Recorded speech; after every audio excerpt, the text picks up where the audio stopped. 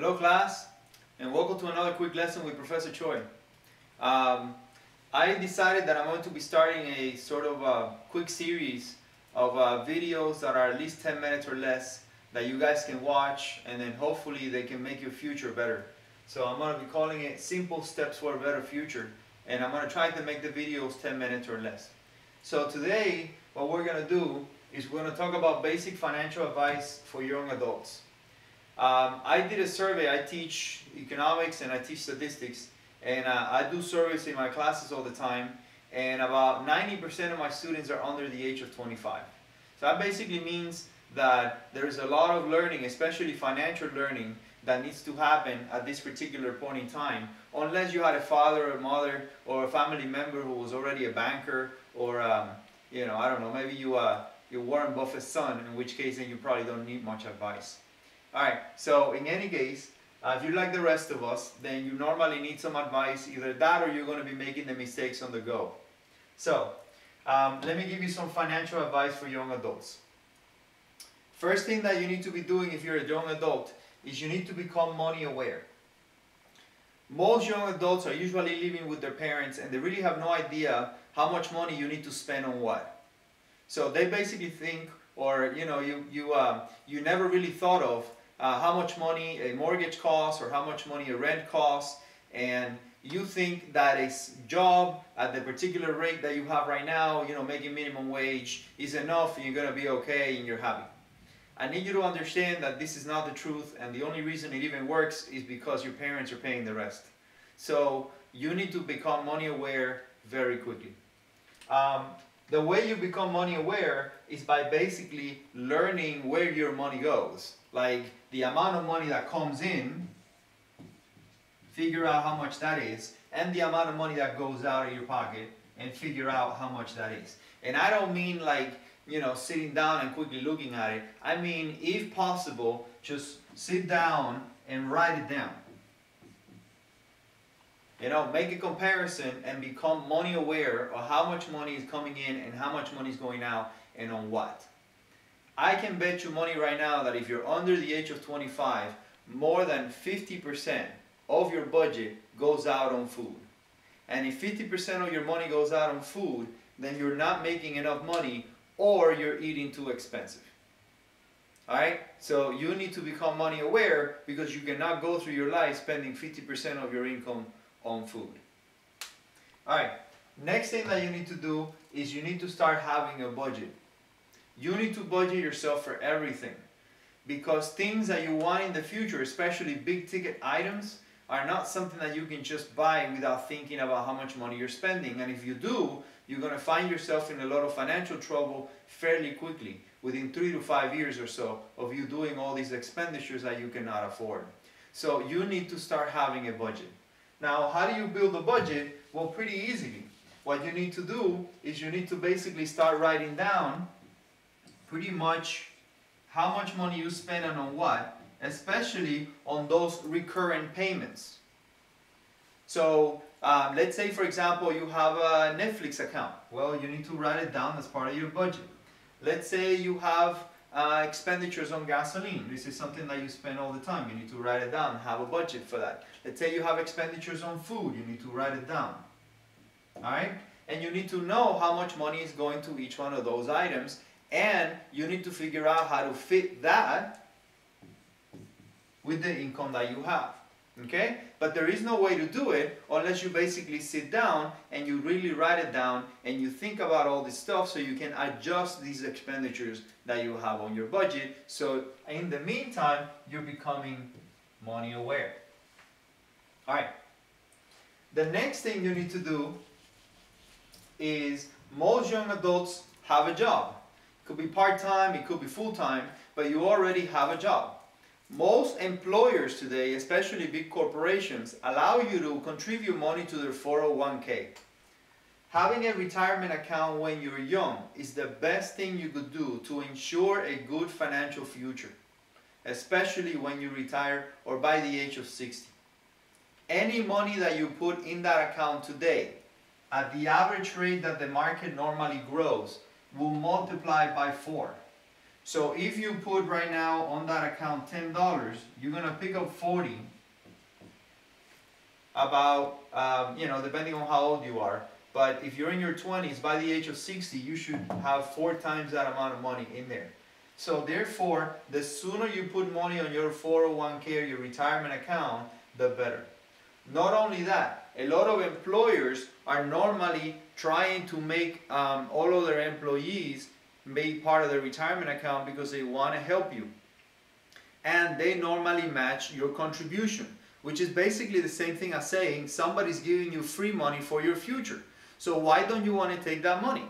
Okay? If you work for any employer right now and they allow you to contribute to your 401k, you need to be putting money in that 401k, and you can thank me later. And by the way, I can send you my account, and when you're 60, you can send me some money if this advice is going to make you money in the future. But the point is, if your employer, on top of the money that you're contributing, they're willing to give you money just for you putting money on your 401k, and then that money is going to quadruple by the age you're 60, why would you not want to do that? Alright? The only thing you're putting out of pocket is why you're contributing it. Then your employer is giving you free money, and then you're taking compound interest and good investments inside your retirement account, and you pick up a heck of a lot of money when you're 60. Now there is of course one catch on all retirement accounts. You can't touch it until the age of 59 and a half. And in many ways, this is a good thing. Because most young people, what they normally do, since again they're used to doing this already, is they take a lot of income in, they put it on a savings account, then right after that a big expense comes up and poof, retirement account is the savings account is empty again. So a retirement account is an excellent way for you to save for your future without having to worry about spending that money. You just can't touch it, because if you do, you're going to lose a lot of the advantages of that retirement account, especially tax advantages. Now again, the younger you are and the sooner you start that retirement account, the better. So please open a retirement account as soon as you can. Alright, the fourth thing that you need to do is avoid getting into a lot of credit card debt. I know it's extremely easy to get a credit card, and it's extremely easy to buy things with a credit card. But credit cards have the highest interest rates of any kind of debt you can have, and therefore it is the worst type of debt to have. So you should not have too much credit card debt. The interest rate on this debt is absolutely ridiculous, and you should not carry it.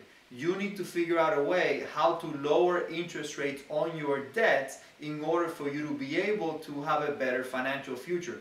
Every time interest rates are too high, you're basically spending too much money for somebody else's money, and it's coming out of your pocket and out of your future. Again, all of that money is money that you could have been putting on your retirement account and pick up a heck of a lot more money in the future, but you're spending it on that interest rate on that credit card, and you should not have to do that. So please avoid getting into recurring high interest rate debt when you're young.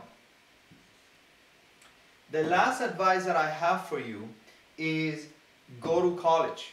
Pick up a lot of skills in college. If you don't want to go to school and get a career and get an associate's degree, or maybe a bachelor's or a master's or a PhD, because this is not for you, that's fine.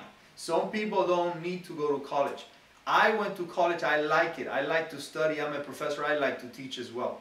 But you need to be picking up whatever skills you think you need for your future. So I want you to understand that community colleges all over the nation are there to provide that service to anyone of any age. So if you're missing any skills, or you think you need to know something, like maybe taking an economic class with me, then you should be taking advantage of this, because community colleges are the cheapest way to pick up a lot of these skills that a lot of people need for their future, especially financial skills.